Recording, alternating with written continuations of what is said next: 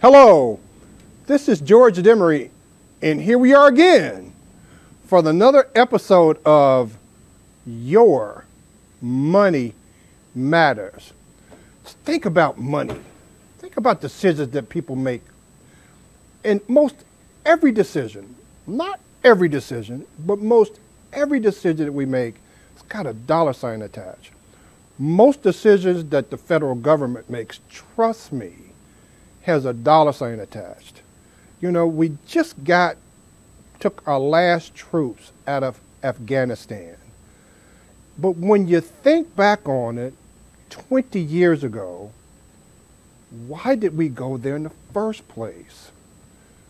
Now, what happened in 9/11 was one of the biggest tragedies in our country's history. You know, when we think about, remember, most everything that we do and most everything that country does has a dollar sign attached. It just has a dollar sign attached. And when I think of just recently, they showed the replays of what happened during 9/11.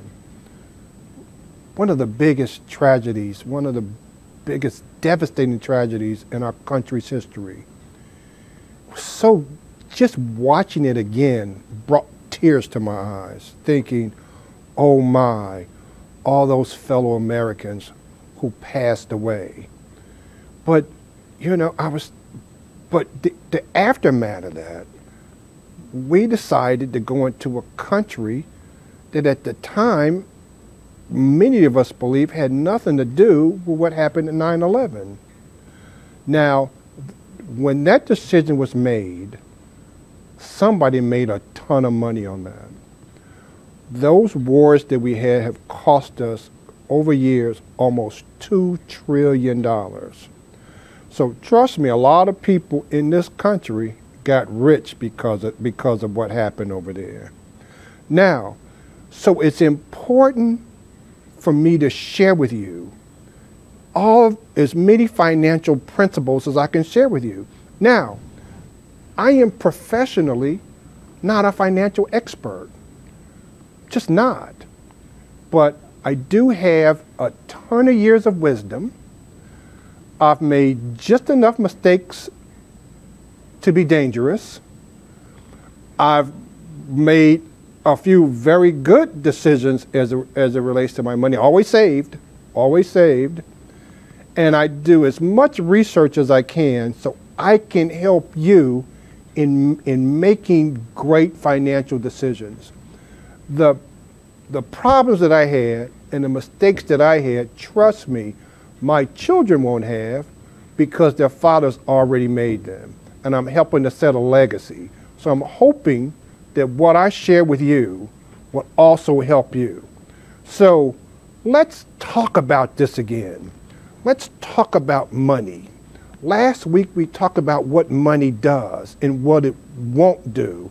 And the last thing we said during last week's show is that money will not make you happy. Now, the things that you can do with money will help you to live a better lifestyle, but it won't be money that makes you happy. Money will just make you more of what you already are. Again, just to repeat, if you're a happy person by nature, money will make you happier. If you're a mean person by nature, money will just make you a mean person with more money.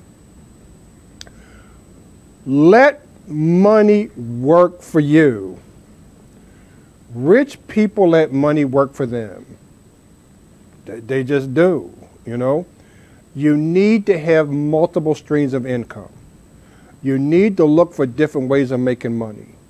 One of the reasons that, remember, we have 5 pillars as it relates to what Money Matters is standing on. And one of those is looking for employment and education opportunities. Because I want to help, if nothing else, to motivate you to look for something else that will help you to reach your financial goals. If what you're doing today is not getting you there, there are opportunities out there if you look for them. Young people, when you are deciding on a career, there are tons out there, but set a goal. I have a little brother with big sister.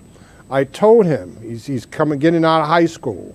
I said, look, either go to college. Now, I believe in college. I really do. But I said, go to college with an intent. Know what you want to do. He wasn't sure.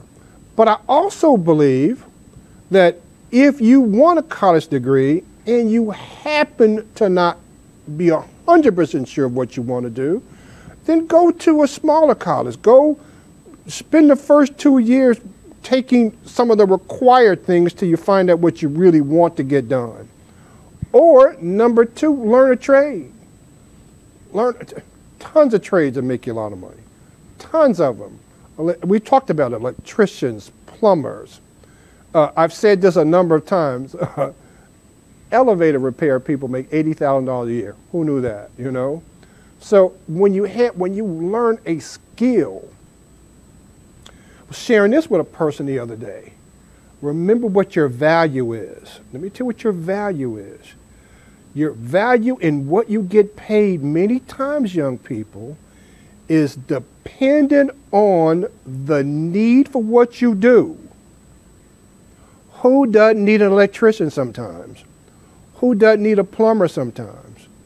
Heck, at St. Stephen Baptist Church, the HVAC guy, we need him all the time. I mean, the need for what you do, number 1. Number 2, how well you do it. If there's a need and you're the very best at it, guess what? You can ask for more money. You can.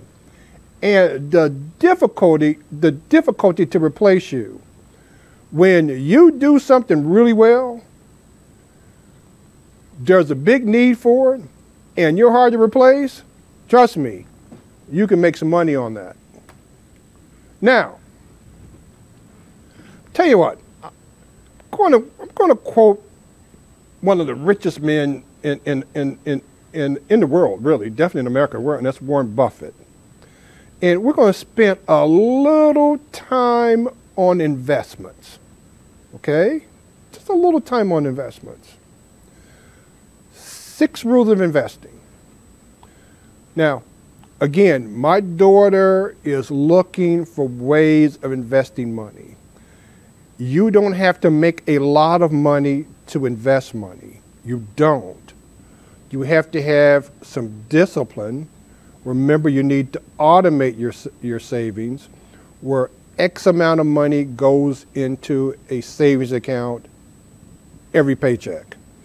And then you will learn to live off the balance.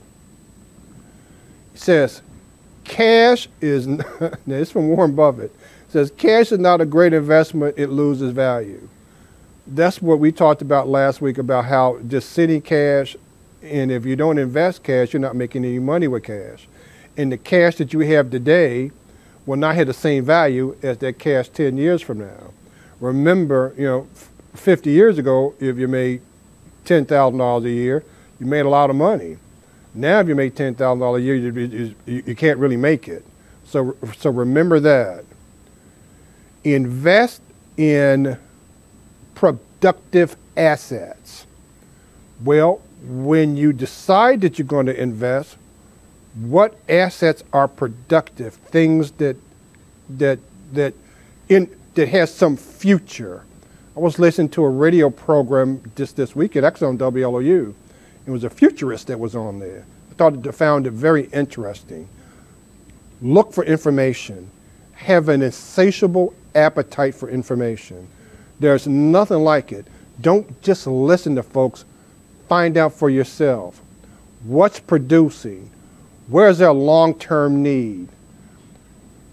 What problems does it solve?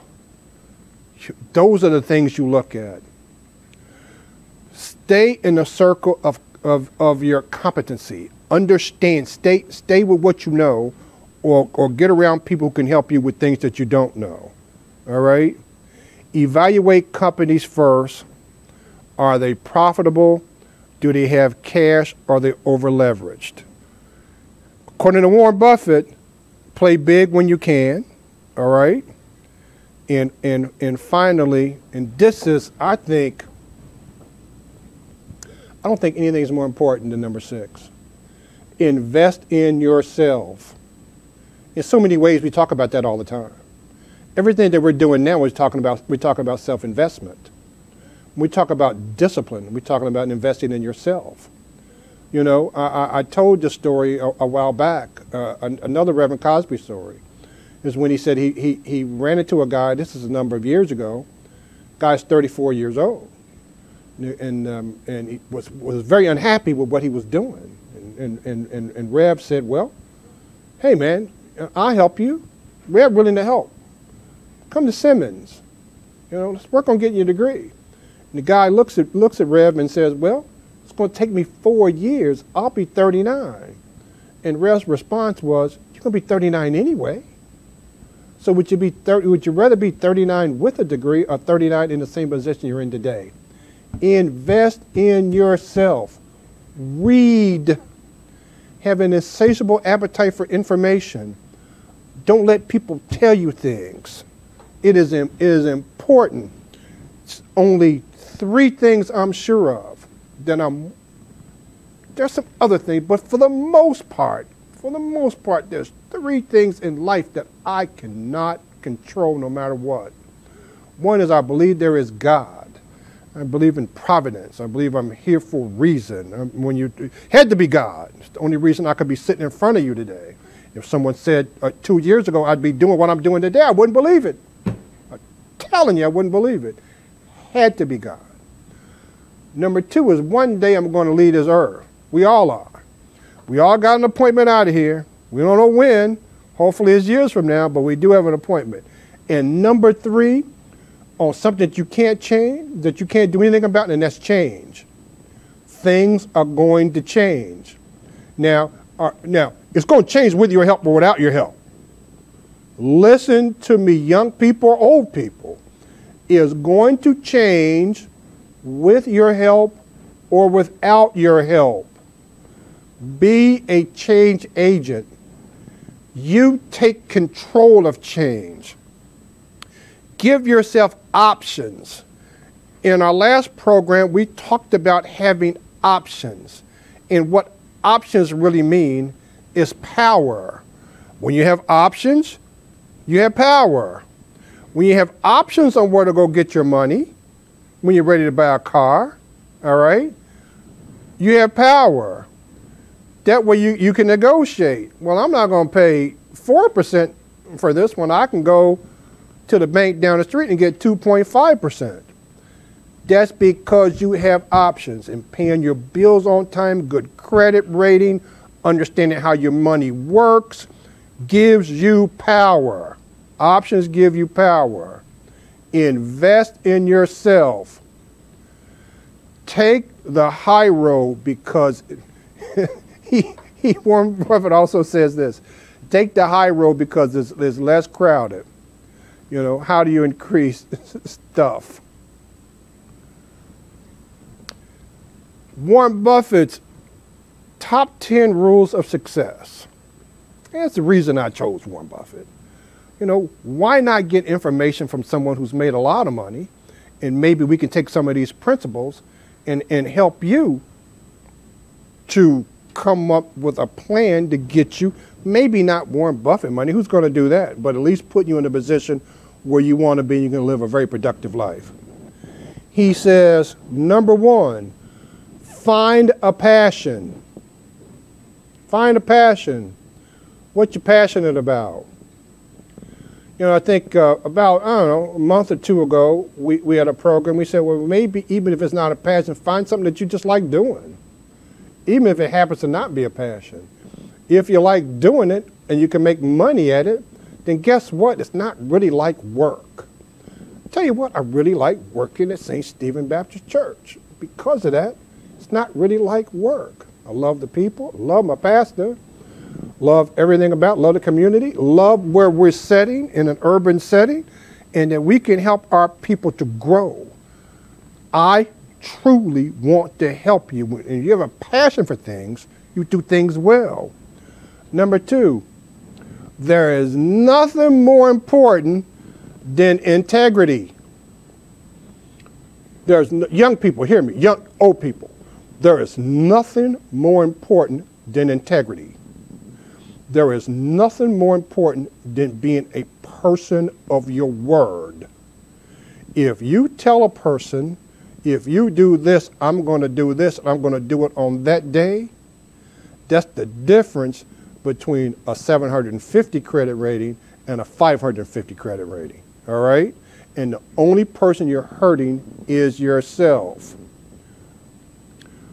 Don't care about what people think. You know, that's also big for young folks. Don't care. If you know it's the right thing to do, do the right thing. Spike Lee, do the right thing, all right? For you old ones, you may not know what I mean by that. For you young people, but do the right thing. Don't be caught up with what people think about you. You set yourself apart. I remember years ago, and I always talk about my children, and I'm not going to stop, so I'm going to continue to do it. My daughter was a middle school student down here at Mazik, and there were people there were making fun of her because of what she was doing in school and how she taught. Well, now she's a medical doctor, and those people will be working for her one day. So don't be afraid and don't care about what people think.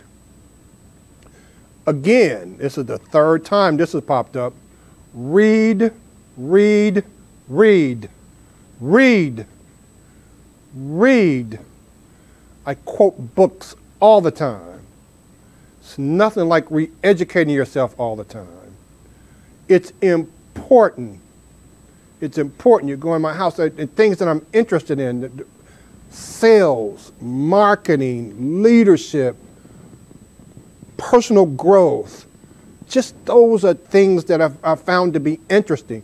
Over the last couple of years, money and how people make money and what to do as it relates to money. Have a margin of safety where you draw the line. I mean, where will you draw the line? I'll risk this, but I won't risk that. All right? Understand your competitive advantage. When I read that, I said, usually when people are talking about a competitive advantage, they're talking about a business. What is a business's competitive advantage? What does a business do better than the competition, all right? But I'm looking at this from a personal perspective. What is your competitive? Young people, what do you do well? I mean, what do you do well? Know your strengths. Know your weaknesses. What special skills do you have? Are you willing to develop a new skill that gives you a competitive advantage? Now, I got a good friend, a frat brother, you know, I'm not going to throw his name, Steve Dunn, that's his name. All right? I did it, all right? I'm telling you, electrician can't get out of the way of the business because he's really good at it. It's his it is his competitive advantage. Interpersonal skills. How do you deal with people? Has a lot to do with your emotional intelligence. As an employer, let me tell you something about employers, young people. An employer would much rather hire a person that's high in emotional intelligence and good at IQ. I mean, you know, a good, strong B student, rather than someone who is an A student, 4-point average, but low in emotional intelligence. Having interpersonal skills will make you or break you. Being able to understand who you are, the people you're around, and how to read people, how to talk to people. Communication skills. How do you talk? How do you communicate? Right? Be willing to, don't be shy. Ask. Another quote I've heard many, many times, a closed mouth don't get fed. Ask questions. Do you know how many young people have opportunities, whether it be in high school and college, but yet won't go ask questions? If you don't know, ask your question. Let me share this with you. If you're not doing well in a class, go talk to your teacher.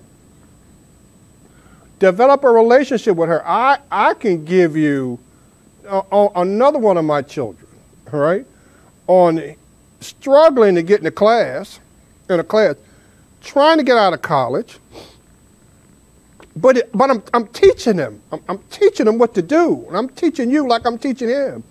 I said, go and talk to the teacher. Tell her what you're trying to do. He developed a relationship with this lady. And because of this, at the end of the day, I won't tell you the whole story because it's a marvelous story. But at the end of the day, she helped to put him in a position where he passed a class that was difficult for him, and now he's a college graduate doing everything he wants to do, most of everything he wants to do. That's communication skills. That's understanding them. And be willing. A lot of people won't do this one. All this has to do with your money. Be willing to exceed expectation. Do you know how many people exceed expectation? What? You count them on one hand. How many people, if they said they're going to show up at 3, showed up at 2:50? But how many times have I had a meeting that started at 4 and people show up at 4:15? Happens all the time. Unless, if when I was at the radio station, I used to lock the door. But when you're on Zoom, you can't lock a door. I guess you could, but I don't, you know. Exceeding expectation. Giving people more than they expect. And watch this trick. It's not this more young people or old people. It's that more. Consistently. If you give people a little more than they expect, they will come back and do business with you. What happens when that waitress gave you just a little more than you expected? What is the likelihood that you will come back? Just a lot of this, if you really think about it, is common sense. And this is from Warren Buffett on what makes you successful. Always be competing. Always be competing. Compete with yourself. Don't compete with people to hurt people, but always look for ways of getting better. Always getting ways of getting better. Compete. Model your success. Emulate successful people. It's one of the reasons I'm using Warren Buffett. You want to emulate successful people. Well, what did he do? How did he invest his money? I mean, we're going to have a program about investing money, and I'm going to have an investor that's much better than me. Because there's so many ways that you can invest your money. I mean, it's just so many ways. Just so many. I told my daughter this morning, I said, make sure you buy Roth, but I'm not going to get into that. It's just so many things you can do. Emulate successful people. Look for wisdom. This was number 10. He says, give unconditional love. Wow. That came from a very rich guy. Unconditional love. What does that mean? You know, what does it mean to give unconditional love. That's pretty heavy, isn't it? That's the kind of love you get from your mama, huh? That's the kind of love you give your children. Give unconditional love, you know. Talked about this in investing in yourself. He used this as example, which I thought was pretty neat, family. He said, if you could only buy one car in a lifetime, how well would you take care of it? Wow. If you could only buy one car in a lifetime, how well would you take care of it? Okay? Well, you only have one mind and one body. Nurture yourself your entire life. That means think critically. It means read. It means have integrity. It means try your best to eat right. That's for me, all right? Do whatever you need to do to help yourself. And then finally, when you make it and you got to where you want to get to, don't forget how you got there. Always be willing to reach back, grab somebody behind you, and bring them up with you. Because there's always more power in 2 and 3 and 4 than it is with 1. Well, that's our program today. I've enjoyed it today as much as any I've ever done, because I'm thinking I've given you information that no matter how old you are, you can use for a lifetime. And remember, at Money Matters, as always, we try to help you, and God loves you, and so do we.